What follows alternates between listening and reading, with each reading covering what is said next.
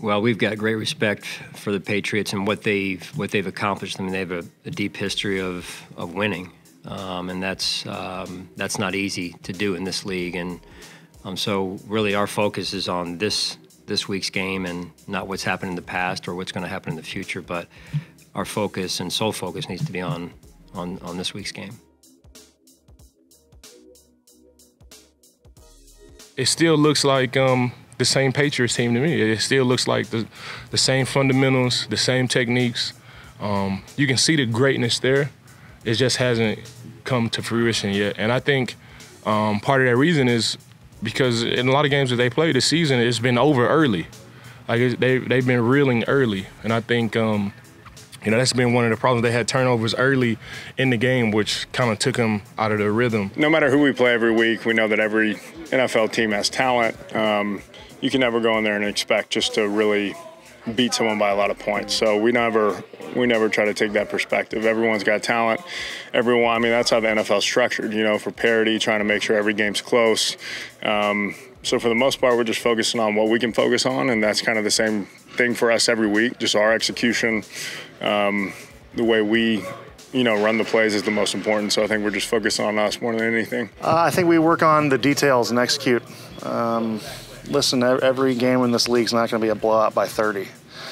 I know that's not what everyone wants to hear. It's what we strive for, right?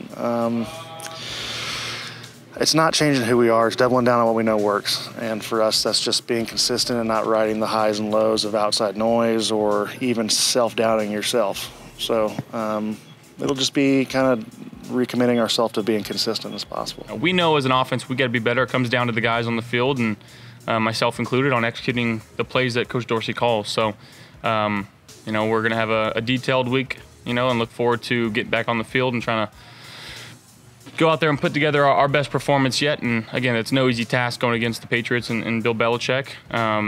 So we have to understand that. We're not going to score every time we touch the ball.